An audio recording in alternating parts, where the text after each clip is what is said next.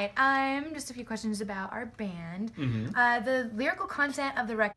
I'm here with one of my favorite people, Justin Cortelyou, who is our producer. We have a few questions that our London, UK friends want to know, so it's good to see you. Good to see you too. Thanks for taking some time for me. Thank you. Thank you. I hang out with the right people. All right, just a few questions about our band. The lyrical content of the record is very personal.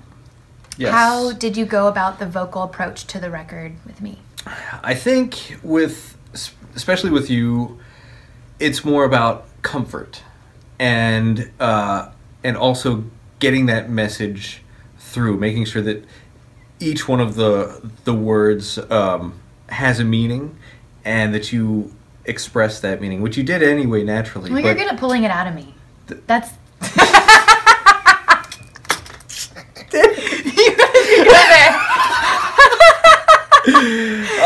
Okay. You do. And we're back. You do a good job of it. Like, you know, it's making you feel comfortable, which being in a studio, having all of the attention on you as the singer is very difficult. It's a very unnatural environment. When you're up on stage, it's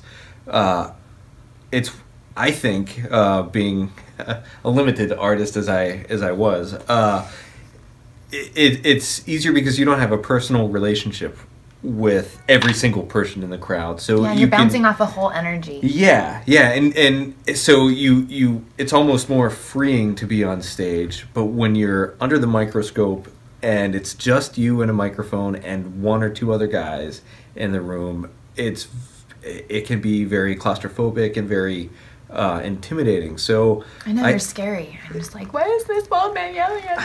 You know, I get that a lot. But no, it was key to make you feel comfortable and to be able to express all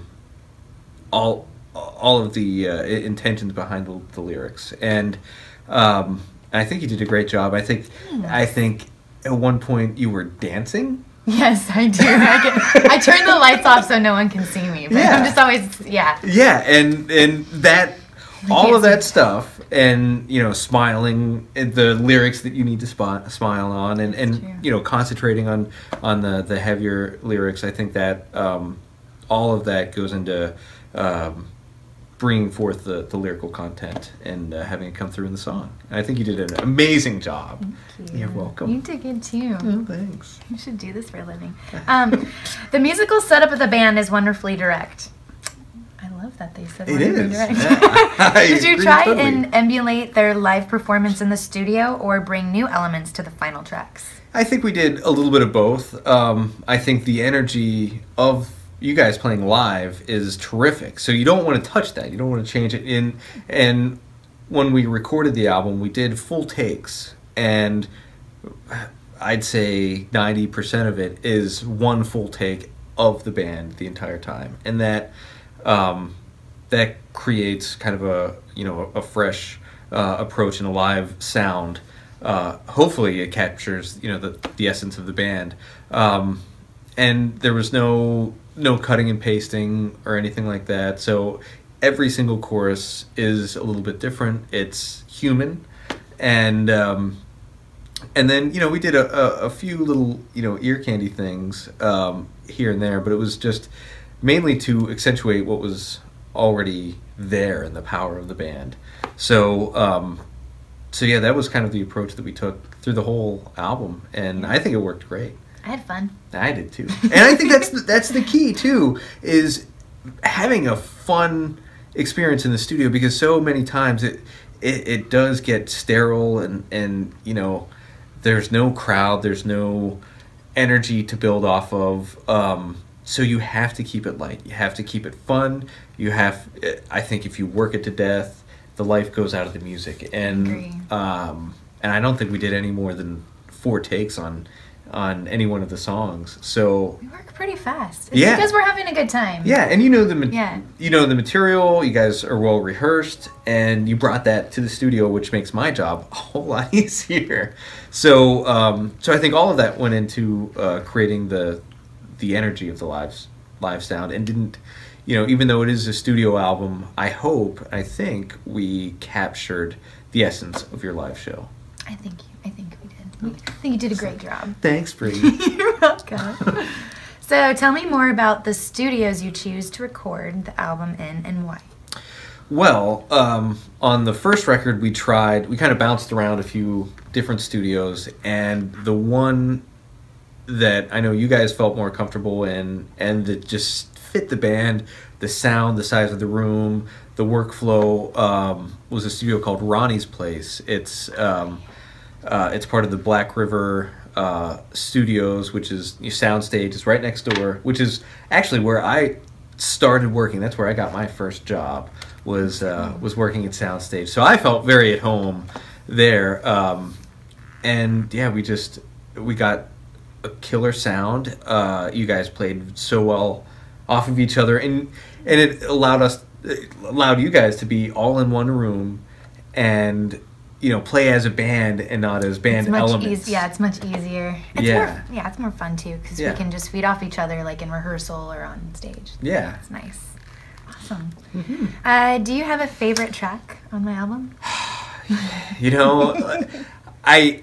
Each time we would do a session, I would have a favorite track, and then we'd do another session, and there would be another favorite track, and then we do another session. I go, oh, now this is my favorite. So, right now I'm in love with Perfect.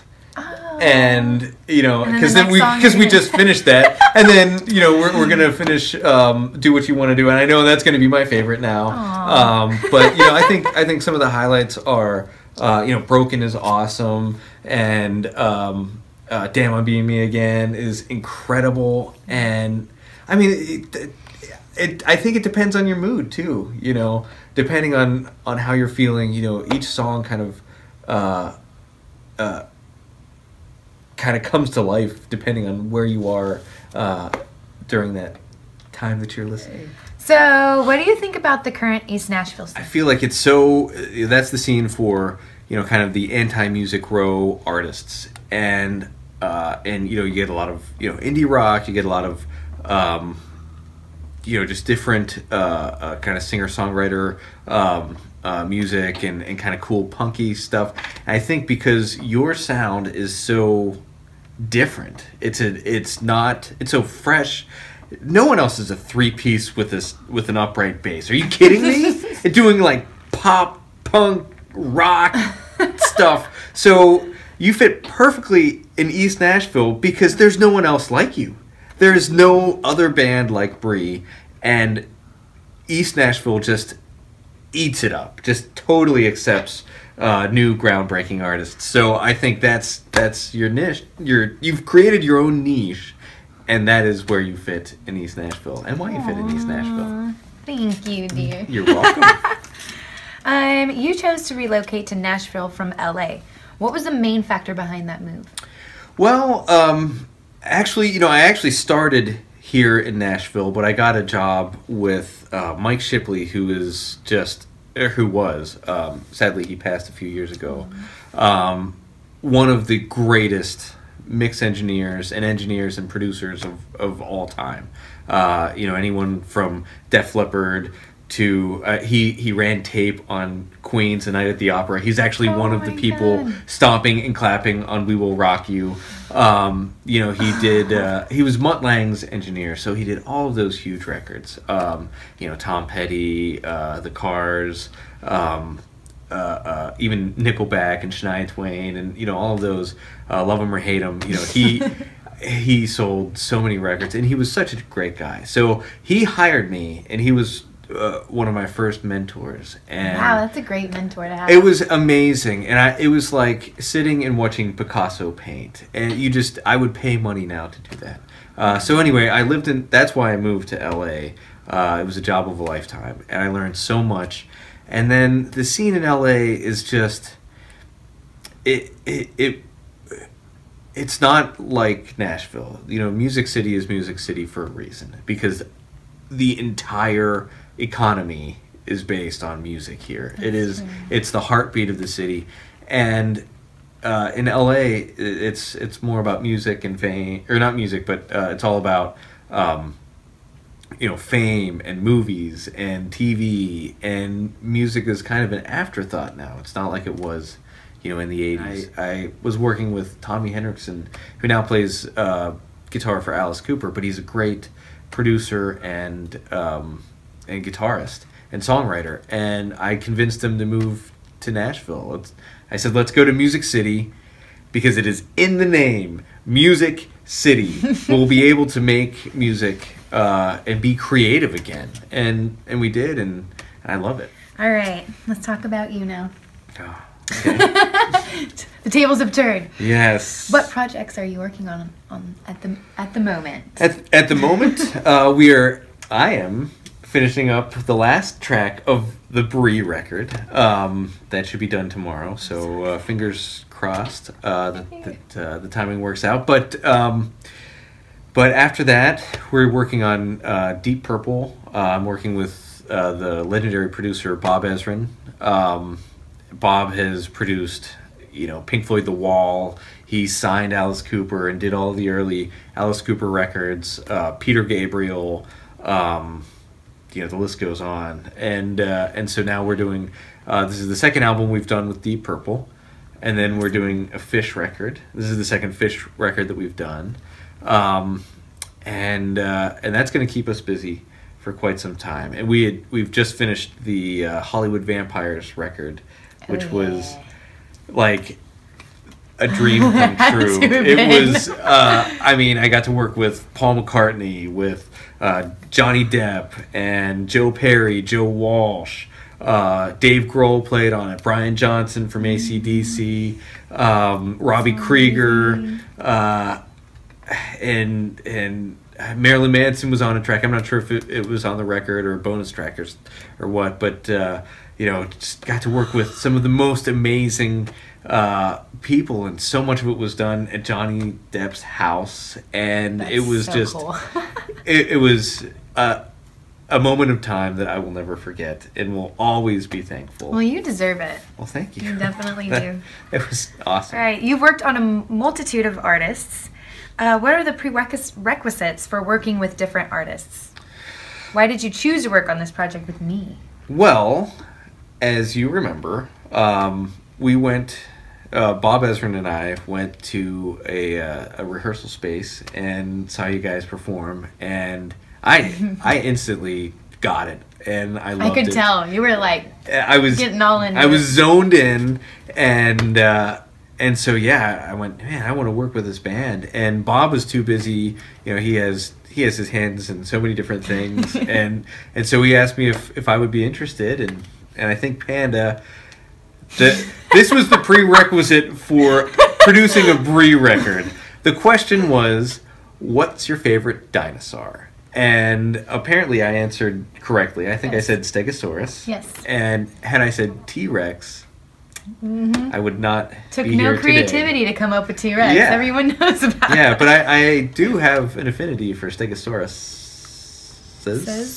Stegosauri. So yes, so that was your prerequisite. For me, if an artist is passionate, that's always, if you're just doing it for fame and you don't have any talent, and it's not worth the money. It's because there's so much time that you put into it. You want to love it too. Yeah, it's something that I have to be passionate about, but also the artist as well, and not about the fame and the money and the success and everything like that, but about the music itself. And obviously, it's like you're taking your heart and putting it to music, and that is what attracted me to you guys so much. Well, thank you so much for hanging out and answering my questions. Well, thank you for having me, and congratulations on the new record, and I wish you all the success in the world. Thank you. I'm taking you with me. Awesome.